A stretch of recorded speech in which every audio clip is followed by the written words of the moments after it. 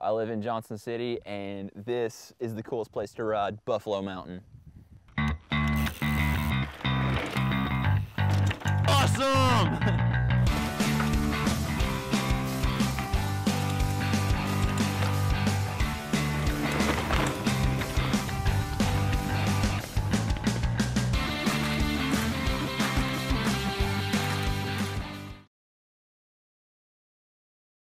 I had a steady schedule going. I actually lived here instead of just being on campus and then going back and forth with home.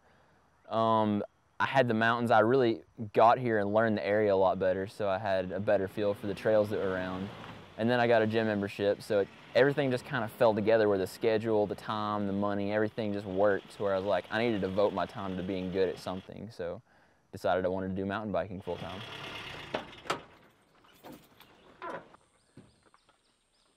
In 7th grade, I decided that I wanted to start being a little bit more active for whatever reason. I just felt like I needed to be athletic since all my friends were. And so I begged my parents to buy me a mountain bike so I could ride to school.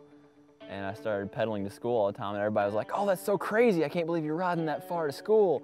And I didn't think it was that bad. And then one of my friends was like, you should enter a race. You're like Superman on bikes. And I didn't think I was that good, so I entered a race and wound up doing 5th place.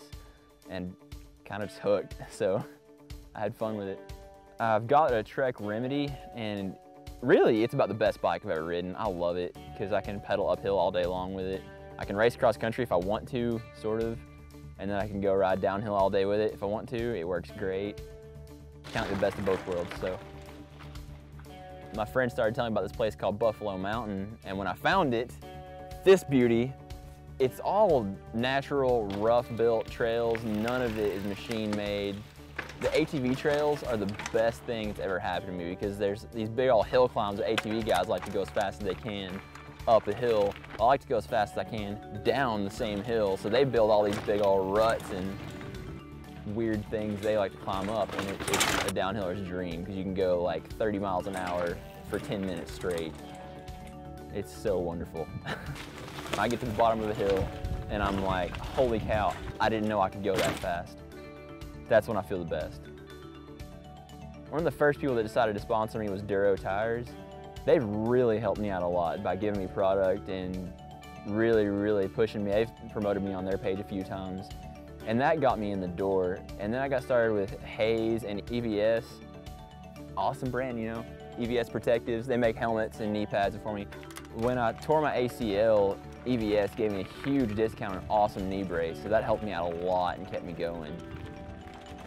After a little while, once I got some credentials built up, I got on with Monster Energy, and they did awesome. They decided to promote me. They put me on their webpage, gave me my own website. They put me out there for all their athletes to see. I got entered into a few competitions with them, and that was really big when I found myself on the front page of Monster Energy. That was just fantastic. I was so excited about that. And yeah, that's about it, man. It's been awesome. Ideally, I wish that I could get on the perfect program, get all the fitness down right, have all the perfect trails to ride and the training and the time to devote to it so that I could go pro, get a pro license and see where that goes. Realistically, I would cry if I could be good enough to go race World Cups. It's easy to push through the pain when I'm training because I keep telling myself if I push hard enough, go fast enough, go long enough, then I'll eventually be better than everyone else in competition. I just like riding anywhere, everywhere, all the time. Up, down, and around the mountain, just as long as I'm on trails.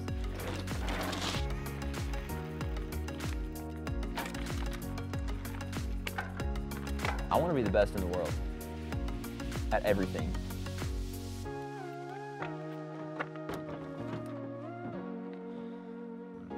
That's just my personality, so yeah.